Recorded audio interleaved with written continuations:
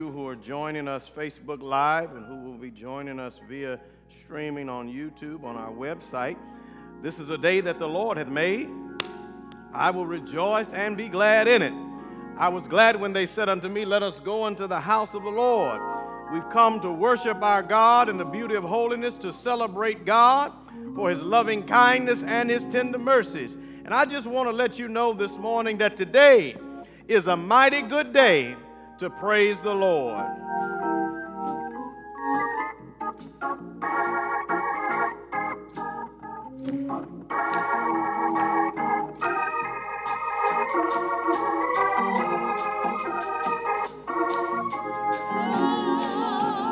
Woke me up this morning, started me on my way, gave me a brand new dawning, gave me a brand new day.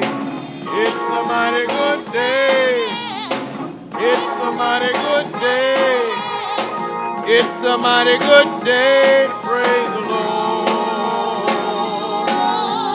Woke me up this morning, started me on my way, gave me a brand new dawning, gave me a brand new day. It's a mighty good day. It's a mighty good day. It's a mighty good day. Woke me up this morning, started me on my way, gave me a brand new dawning, gave me a brand new day. It's a mighty good day. It's a mighty good day. It's a mighty good day.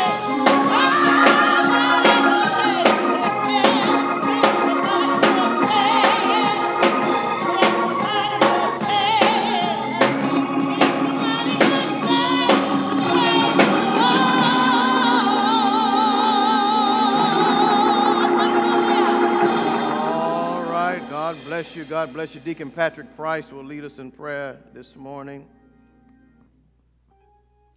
Dear Heavenly Father, O Father of our Lord and Savior Jesus Christ, Father God, we come bowed as humbly as we know how, thanking you for another day, a day that we've never seen before and one that we'll never see again. Heavenly Father, we thank you for watching over us last night as we slumbered and slept in the mere image of death.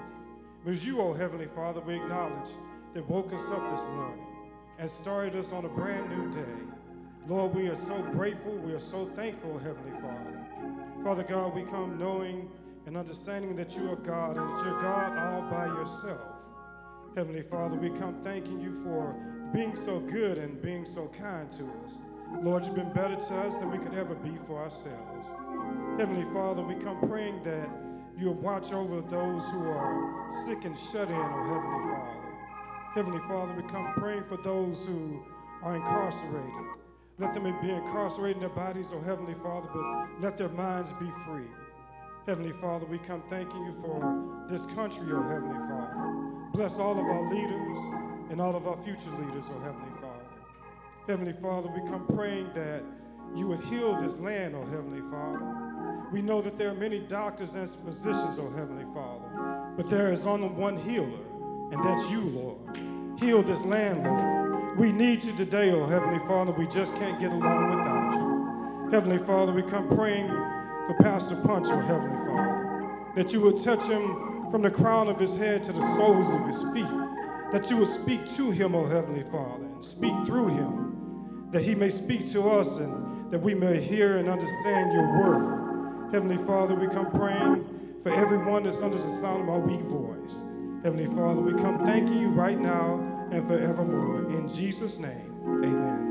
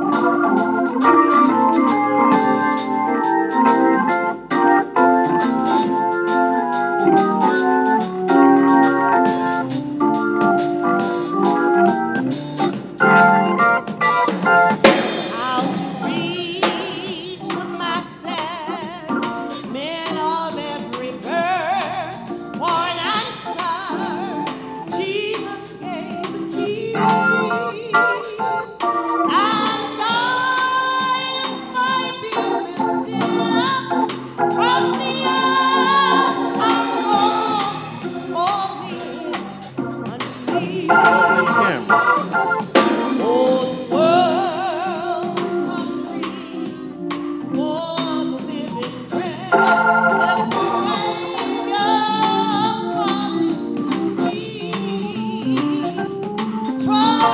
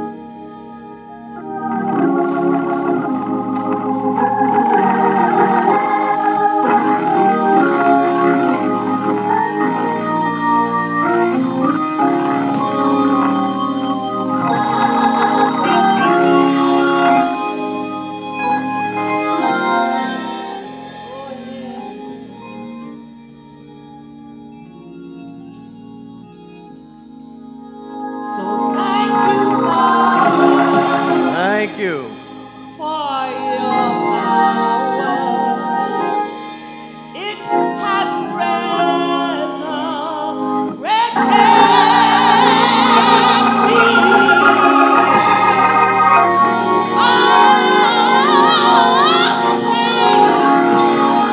So many painful circumstances that my poor soul could not flee. Yes.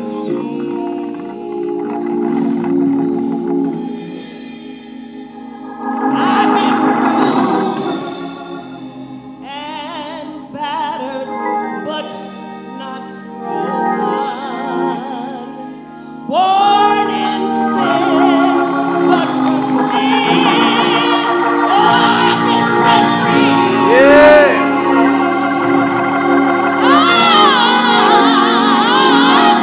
I'm a vessel, and I'm full of Holy Ghost, Holy Ghost, Holy Ghost power. I'm gonna treasure from the Lord.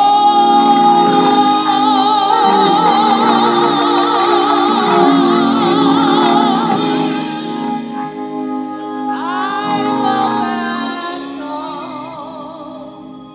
full of power, and I've got a treasure from the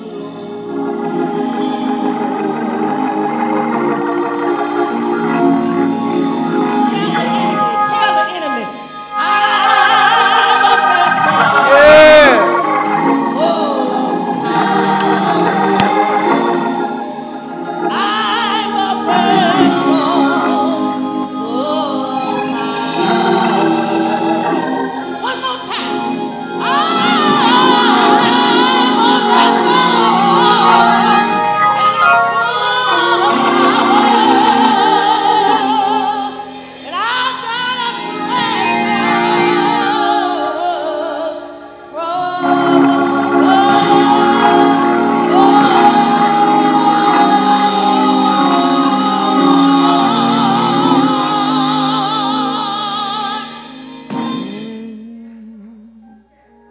Hallelujah. Hallelujah. Hallelujah.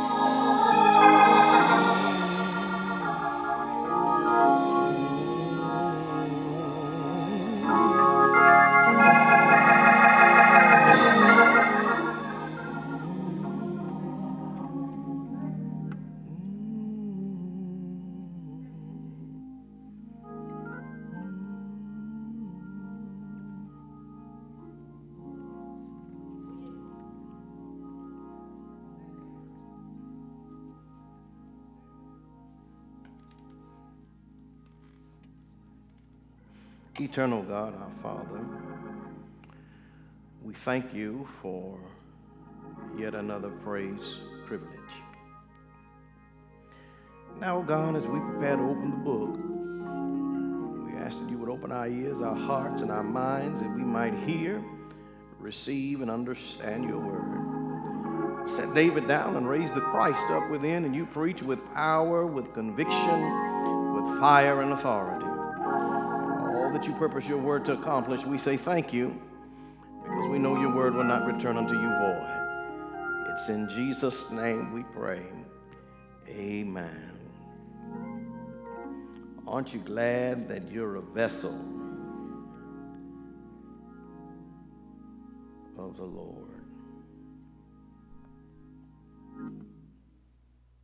We're continuing in our series of messages from the book of Nehemiah. We're in Nehemiah chapter 4, and it is our purpose this morning to pick up where we left off in chapter 4, and our message on last Sunday, delayed but not denied. We're going to finish that message this morning, and I just want to look at for a focal point for our scripture, Nehemiah chapter 4, verse 6. Nehemiah chapter 4, verse 6. So built we the wall, and all the wall was joined together unto the half thereof, for the people had a mind to work. So we build the wall, and all the wall was joined together unto the half thereof, for the people had a mind to work.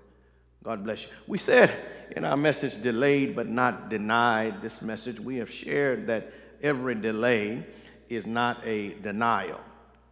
Just for review purposes, for those of you who I know have been taking copious notes, we shared on last week that no leader is exempt from criticism. And matter of fact, his humility is nowhere seen more clearly than in the manner in which he accepts and reacts to that criticism. We gave you two observations on last Sunday, and we'll conclude with the third observation and then three practical truths for our message. The first observation that we shared on last week is that there is always the presence of opposition. The presence of opposition. Because the heart of the habitual critic resists change. The heart of the habitual critic resists change. So you're always going to face some opposition. And then you need to know, in the midst of facing that opposition, is that critics run with critics. Our second observation from last week's message was that you've got to face your criticism squarely. And what Nehemiah did when his critics, Sanballat and Tobiah and all the rest of the Ammonites came, what he did was he faced his criticism squarely. And he did two things in facing those criticisms, which are good for us to do anytime we face criticism as believers and as people of faith. We've got to pray, and then we have to persist in what we're doing. Nehemiah prayed, and he persisted. Now, one of the things that we discussed, and I'm so wonderfully grateful to Sister Simmons for singing that song, is that we mirrored this challenge and this facing of criticism that Nehemiah faced. We mirrored it with the Apostle Paul's teaching to the church at Corinth in 2 Corinthians chapter 4, verses 7 through verse 10, where he says, "But we have this treasure in earthen vessels, that the surpassing greatness of the power may be of God and not from ourselves." Then he says, "We are afflicted in every way, but not crushed. We are perplexed, but not despairing. Persecuted, but not forsaken. Struck down, but not destroyed. Always carrying about in the body the dying of Jesus, that the life," he says, "of Jesus may be manifest in our bodies. We're bruised, but not broken. Cast down, but not destroyed." The good news is that when believers face criticism for doing the work of God, listen, we've got help.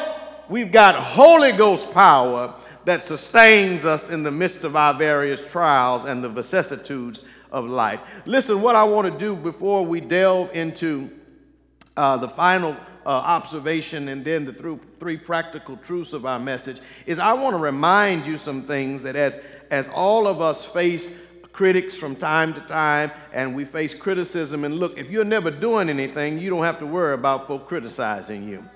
It's when you begin to do some things that criticism begins to rear its ugly head.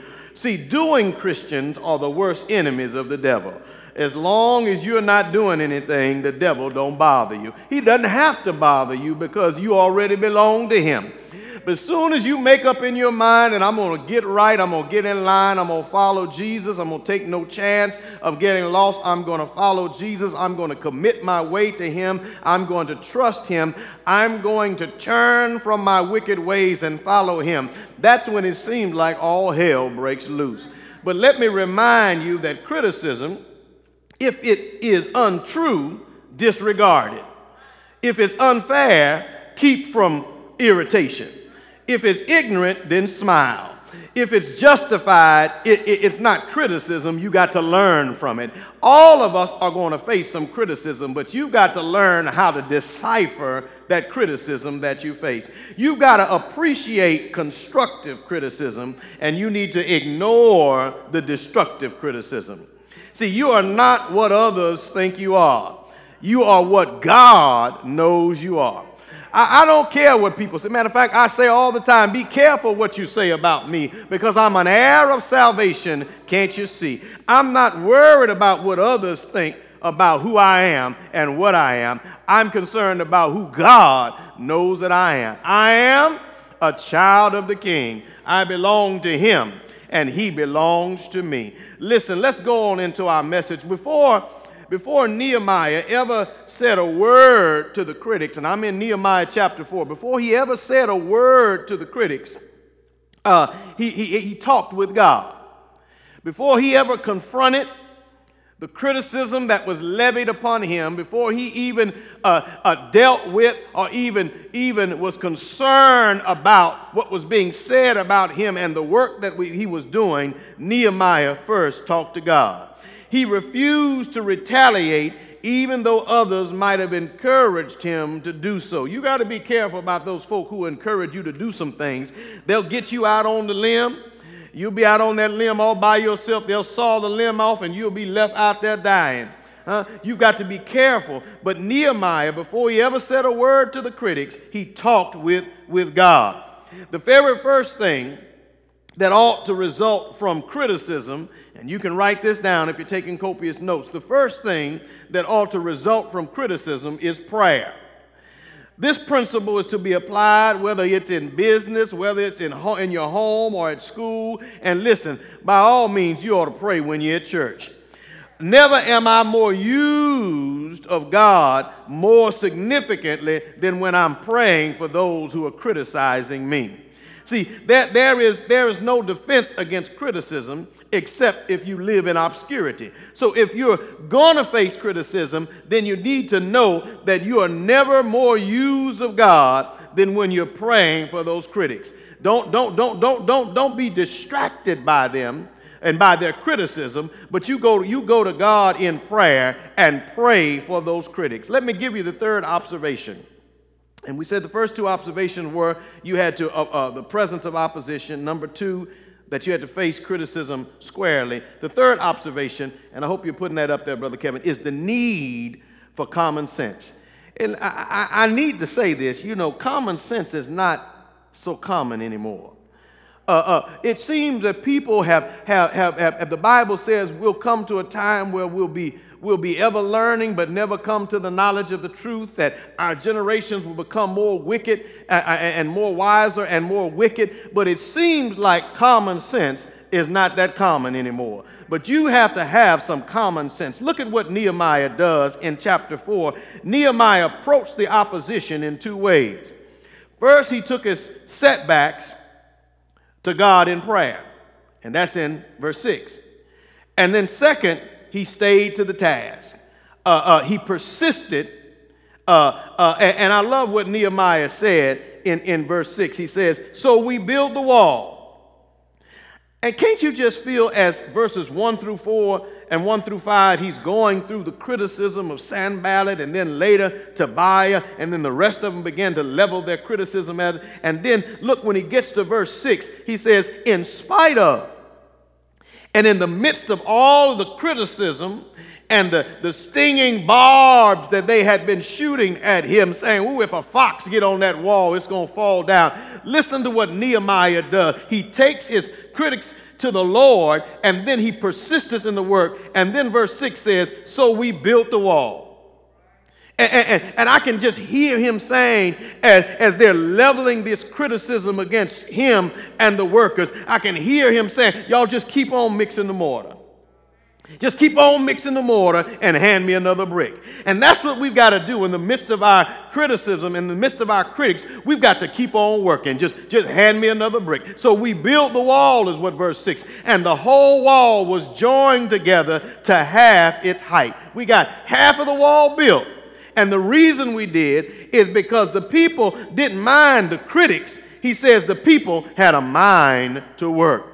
See, critics will demoralize, but good leaders will encourage. I'm talking about leadership. When the critics spoke, the workmen heard them and they were demoralized. But when the capable leader who was Nehemiah stepped up and he said, let's look at this thing in God's way, and he says to them, stay on the job.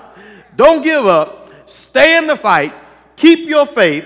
Hang on in there. Everything is going to be all right. And the crew members were back in there, and they picked up their trowels, they picked up their wheelbarrows, and they started putting together stone and mortar and the gates and the hinges. And he says, and the people had a mind to work, and we built the wall to half its height.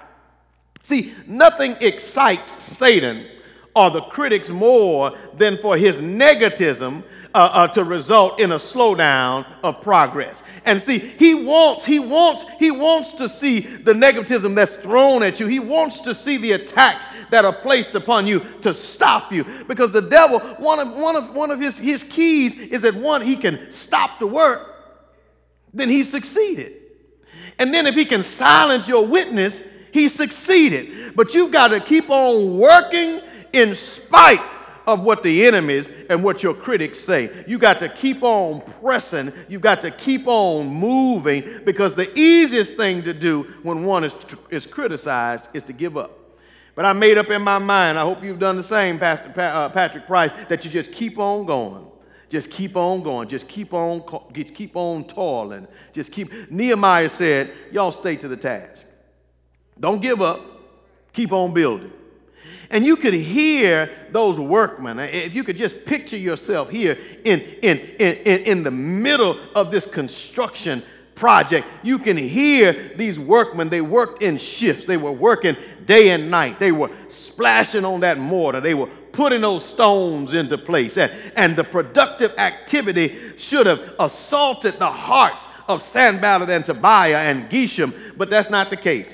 Even though they were leveling criticism and the people kept on working in spite of their criticism, you would think that that would hush up their critics. You would think that that would shut their mouth. You would think that they would be quiet when they saw that their criticism didn't make any headway.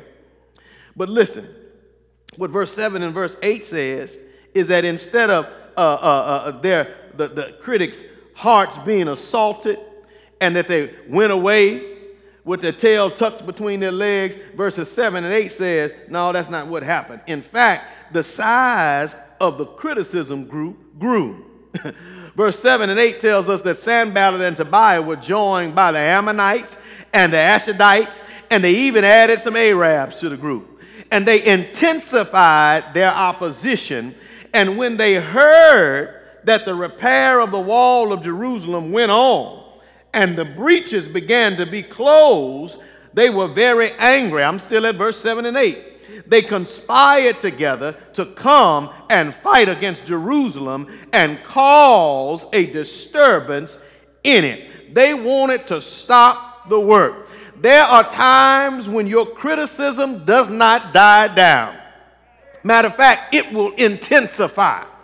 Not only did the critics expand their troops, but they also added and intensified in their opposition. They added some intensity to their opposition. They planned, the verse says, and a conspiracy, and they arranged to cause a disturbance.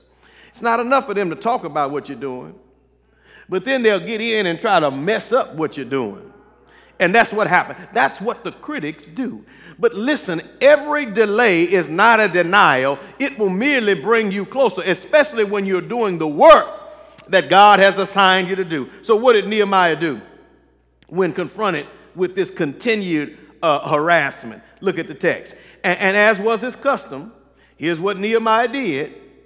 He didn't cuss at them. He didn't cuss them out. He didn't waste his bricks and throw the bricks at them. But look at what he does. Look at what he does. And this ought to be a practice, Brother Terry, of every believer, Sister Harris, of every believer. This ought to be your practice, Sister Margaret, is that verse 9 says, but we prayed to our God.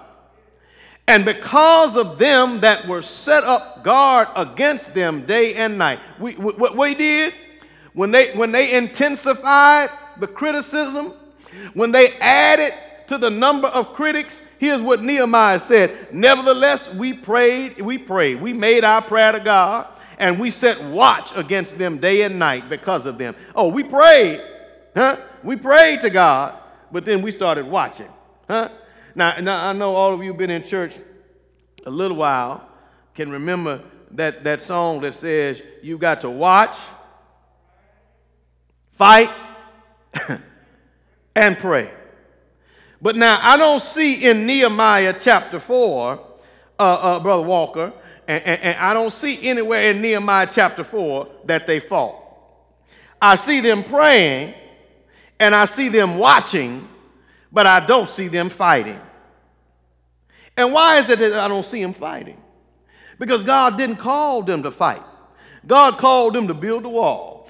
And sometimes you fight your best battles when you continue to do what God wants you to do. You don't have to raise a finger. You don't have to lift your fist. You don't have to open your mouth. You just do what God wants you to do and let the Lord fight your battle.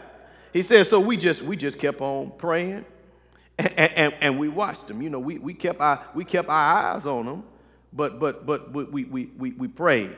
Nehemiah says, stay to the task. Stay to the task. The intensified opposition could have knocked him down, but it was a long way from knocking him out.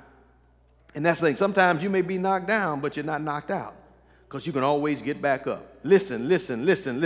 Intensified opposition against the will of God calls for an intensified response.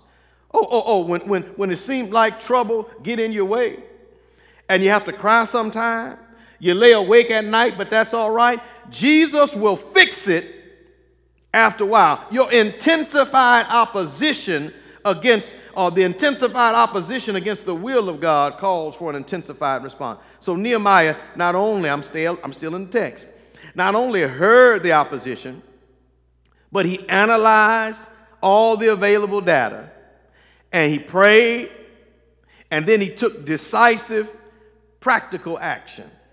He said, look at the verses. He said, let us set up a guard against them.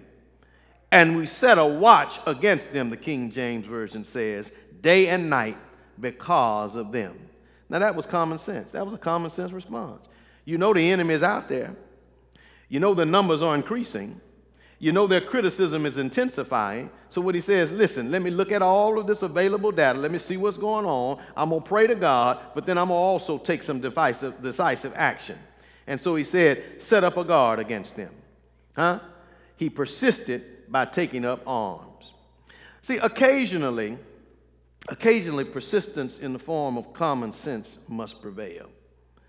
See, if you ever one of those kind of persons that are afraid of someone breaking into your house, listen, you ought to by all means trust God, but don't forget to lock the door. If you're worried about somebody coming into your house on you, you're going to pray, but lock the door. Turn on the alarm if you have an alarm. Put the burglar bars on there. You can certainly trust God. Don't just pray about it. God, I'm praying and don't nobody come in on me. Don't just pray about it. Be about it. Lock the doors. It's foolish to leave your doors unlocked and when you're praying that your home won't be burglarized. But what if you're out of a job? There's a lot of people out of a job. Yeah, pray. You ought to pray. But then hit the road. Get on out there and start looking for a job. Fill out some application. Make some contacts. Get in touch with as many opportunities as possible. The Lord doesn't have any trouble hitting a moving target, so get out there and start doing something. In fact, it's easier to steer a moving vehicle than it is to steer one that's immovable. And that's immobile. Right? You ever sit in the car when it wasn't started, wasn't doing nothing, try to turn the steering wheel? It ain't gonna go nowhere. But as long as you're moving, that's if you got power. Y'all got power steering? Bro, Joel, you got power steering in that old truck you got? Yeah, he got it. He got it. He got it. Let me give you these three practical truths. Let me give you 3 practical truths, and then I'm through. Number 1, it is impossible to lead anyone, and this is a part of a leadership series, this study in Nehemiah. It is impossible to lead anyone without facing opposition. And the leader must learn to take the heat. Heavy is the head that wears the crown. If you're going to be a leader, you're going to be facing criticism. Maybe you're just a leader in your home. You're going to face, because somebody going to say, why you do it like that? If it was me, I would have done this. It's impossible to lead without facing criticism. Even if you're in a car with somebody and you driving and they're in the passenger seat, they always got something to say, about either how you're driving, slow down. No, you go to, oh, turn here. Why you exit here? Well, you should go. No. You got to face criticism. You're gonna have it. If you're leading, you're gonna face some opposition. And a leader must learn how to take the heat. You're gonna face it. It's an occupational hazard. Some darts are gonna be thrown at you. Number 2, it's essential to face opposition, not with your fists, but with prayer. The first response to opposition must be prayer. Prayer is the single most overlooked discipline in the Christian life among leaders, is prayer. How's your prayer life? How's your prayer life? You've got to face your opposition with prayer. The third and final thing is prayer is not all that's necessary when opposition grows. Prayer is not all that's necessary if opposition grows. And that was true of David in the Bible, because he prayed when Saul was after him, but he ran. He ran. He prayed, but he ran. Yeah. When opposition intensified, he ran faster. When it got worse, he hid in more obscure places. In most cases, the critic isn't worth the worry. But if the leader has prayed, and yet you find yourself facing intensified opposition, you got to put some common sense to work. No leader is exempt from criticism. Don't expect to be. Don't expect to be free from criticism. If you're a leader, you're going to be criticized. Don't expect to be free from that. But when it does come, my challenge to you is to be ready to battle against the discouragement, because you got to be poised and ready to strike the heart of criticism. You can count on that. Criticism is coming. Oh, but I'm reminded of that wonderful hymn of the church. Be not dismayed, whatever betide. God will take care of you. Beneath his wings of love abide. God will take care of you. He will. Through every day. Oh, all the way. God will take care of you. And if you get weary, lean weary one upon his breast. God will take care of you. If you're watching today, maybe that's your word for today. Don't be dismayed when trouble comes. Don't be dismayed when opposition comes. Not only physical opposition, but emotional opposition, spiritual opposition. Whatever comes up against you as a believer, be not dismayed. God will take care of you. As they sing, perhaps you've been moved by the message. Perhaps you've been encouraged to hang in there. Continue to pray. Continue to trust God. And then continue to do the work. Don't stop because your critics talk about you. Don't stop because someone said something that hurt your feelings. Don't stop because it seems like nobody has joined in what you're doing. Just keep on doing what you're doing if you know that what you're doing is what God has told you to do. Be not dismayed. Whatever betide, God will. God will. God will take care of you.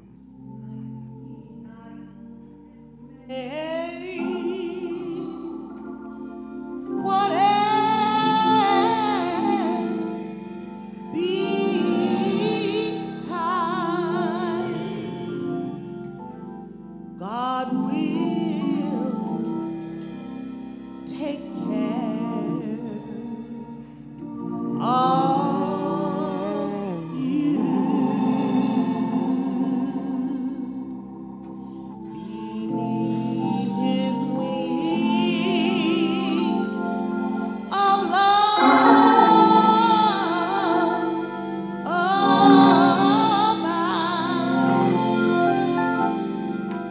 I know that God will take care of you.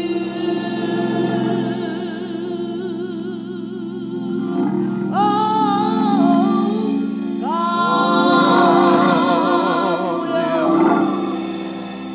take care of you through every day. All the way, God will take care of you. Oh, God, I know He will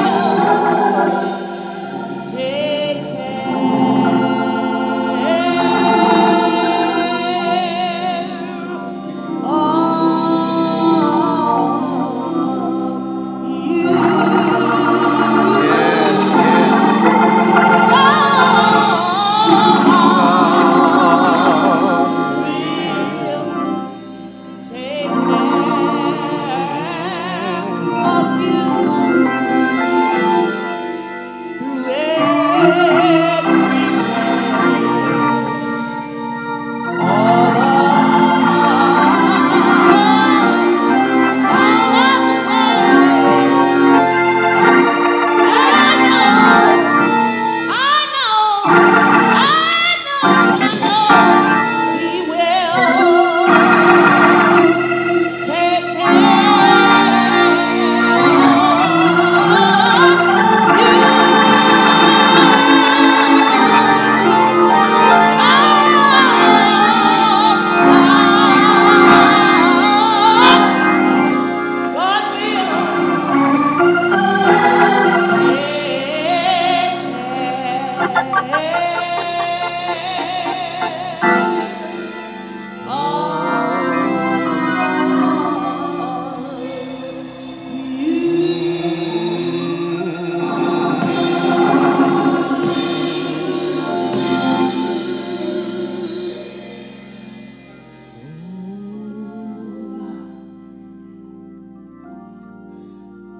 God will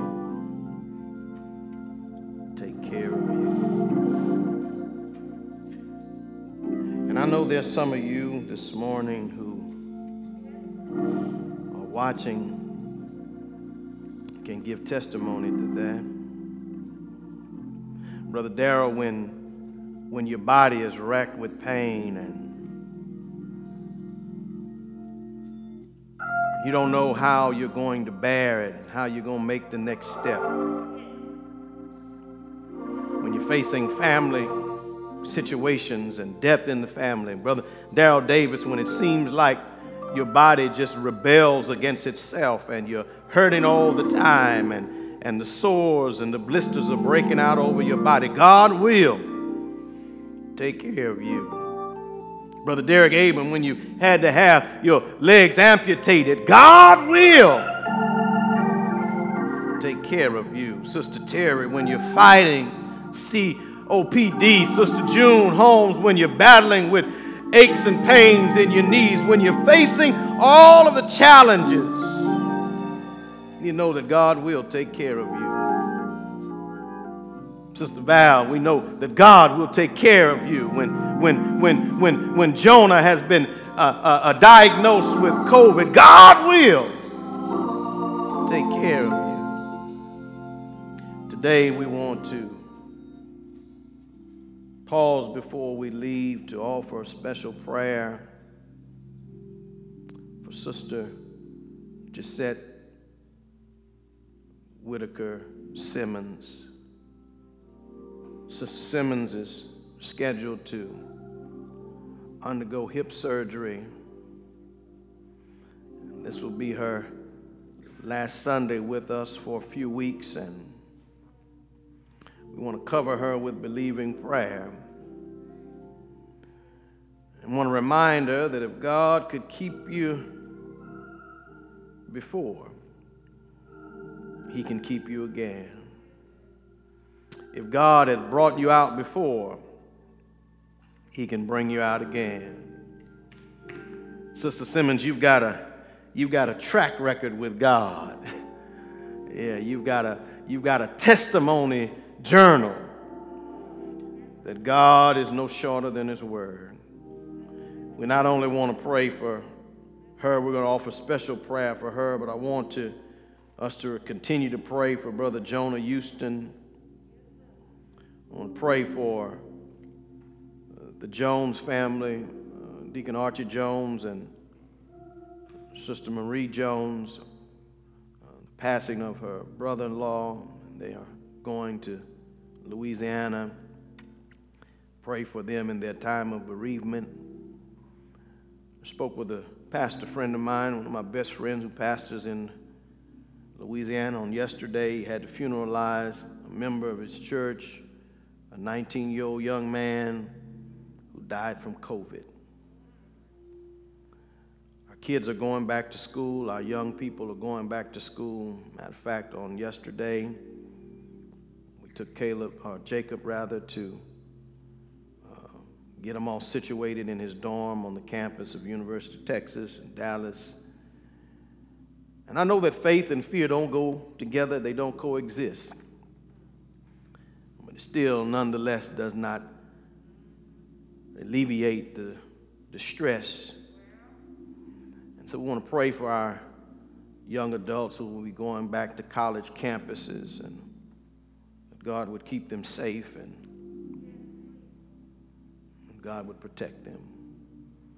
And as our children prepare, we don't know what this school year will entail and how it will look. Some will be virtual, some will attend, but we want to even cover them in believing prayer, and all of our graduates from high school who are making decisions to go off to school and in these challenging times. And don't want to forget those of you who are struggling financially.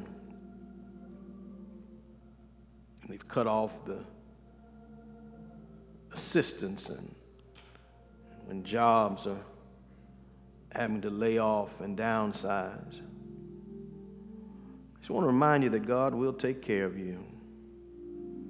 God hasn't forgotten about us.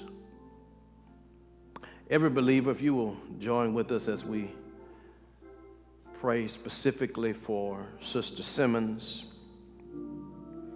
Eternal God, our Father, we thank you for loving us. We thank you that your love for us allowed your Son to die on the cross to provide salvation, forgiveness of sins. God, we come to you this morning, and your word says if we regard iniquity in our heart, you won't hear us. So God, if there's anything that's in us that's not like you, we confess our sins right now. We ask that you would forgive us. Heavenly Father, that our prayers will not be hindered. Oh God, we lift up to you this morning Sister Gisette as she prepares to undergo hip surgery. Lord, we thank you in advance because we know that you've already prepared a way. So God, we pray now that as you saturate her mind and her spirit with the powerful presence of the Holy Spirit, that she will go in that surgery knowing that she's a vessel full of Holy Ghost power. God, we pray for those who will be attending to her care. We pray for the doctors who will perform the procedure. We pray for the nurses who will be attending to her. We pray for the anesthesiologists who will administer, if necessary, the drugs that will cause her to go through the surgery with no feelings of pain and discomfort. God, we pray that her body will accept and not reject the work that's being done, oh God. We pray that as they began to work to correct and to adjust and to strengthen her in the area of her hip, oh God, we pray because you made her and know all about her. We pray, oh Heavenly Father, that the healer would heal her body. We pray, oh Heavenly Father, that you would work on the inside what needs to work on the inside so that no rejection of the procedure will take place, that everything will line up according to your will and your way. God, we pray for her that you would keep her mind stayed upon you, that as she goes under, that she would just be reminded to be not dismayed, whatever betide. God will take care of her. And when we go through the valley, you're there. If we're on the mountaintop, you're there. So God, would you be with her in the operating room? And then God, when you get through working on her through the hands of the doctor, be with her in the recovery room, oh God. And then when they discharge her, be with her in her bedroom, oh God, and begin to work the healing and the strengthening that's necessary, oh God. You've done it before for others, and we know it is no secret what you can do. So God, we thank you today. We thank you for successful surgery. We thank you for complete and full healing. And then, God, we lift up to you every name and every person who we've called already today. Every person who's watching, every person under the sound of my voice. Lord, we need you, and we simply can't make it without you. Oh, Heavenly Father, it seems like we're living in times of indefinite uncertainty, but we know that you're still on the throne. We know that you watch over your own. So, God, help us in the midst of what we're going through to steal away and find peace and solace in you. Oh God, where we're weak, would you strengthen us? Where we're torn down, would you build us up? Where we're leaning, would you prop us up, oh God? Where we're afraid, would you give us more faith? Where we're discouraged, oh God, would you encourage us? And God, we pray for our young people who are going off to college, our young people who are going back to school. Oh, Heavenly Father, would you bless them, be with the teachers and administrators, help them to exercise wisdom and prudence, oh God. And then, God, would you continue to work in the midst of this worldwide pandemic? Oh God, would you raise up people of good conscience and common sense? Would you raise up people of wisdom and integrity, oh God? We pray for the doctors, and we pray for those who are in the health profession. We pray for those who are working to bring about a vaccine, and those who are working, oh Heavenly Father, on the front lines to care for those who are struggling through the scourge of this pandemic. Oh God, we know that it'll be all right in the morning. Weeping may endure for a night, but joy comes in the morning. And God, we don't know how long the night, we don't know how long it's going to be before morning comes. But God, we trust you that when that morning comes, that you'll make everything clear and plain. Heavenly Father, you'll continue to protect us. Give us refuge, give us comfort, give us courage. Lord, this is our prayer. All we fail in asking, we ask that you would not fail in granting, for you know what we need before we ask it. Lord, there may be someone who's watching, who's at the crossroads of life, wondering which way to go and what to do. Heavenly Father, would you give them direction and insight? Put someone in their path, oh God, that will lead them to you, will lead her to you, that their way may be made known. Heavenly Father, they'll come to faith and trust you with all their heart. This is our prayer in Jesus' name. Amen. God bless you. God bless you. Listen, thank you for being a part of our worship experience this morning. Sister Gisette, we're looking forward to you returning back within a few weeks. Amen, amen, amen. We've got several members who've gone through hip procedures before. Brother John Brown and Brenda Brown, I know you're watching. Amen. Praying for you. Listen, if you've been blessed by our ministry and would like to support us through financial contributions, you can go to our website, www.greaterzionhouston.org. When you go to our website, there's a donate link, and it'll direct you straight to Giveify, and you can give to our ministry through that means. If you have Giveify app on your phone, you can find us at Greater Zion Baptist Church on Truly. If you have Cash App, you can give to us with the hashtag, that's the $ Greater Zion Houston on Cash App, and we'll receive your contributions that way. Also, you can do it through snail mail. You can mail it, Greater Zion Baptist Church, 3202 Truly Avenue, Houston, Texas, 77004. Thank you so much. We pray that this ministry and this message has been a blessing to you. I want to pray that God would keep you, that His face will ever shine upon you, that He'll bless your down setting and your uprising, that He'll bless you going and He'll bless you coming, that He'll prosper you in every way. Now may the grace of God, the sweet communion of the Holy Spirit, rest, rule, and abide with you until we meet again. And they all said, amen. God bless you. We'll see you back Facebook Live on Tuesday for Bible study, 7 o'clock.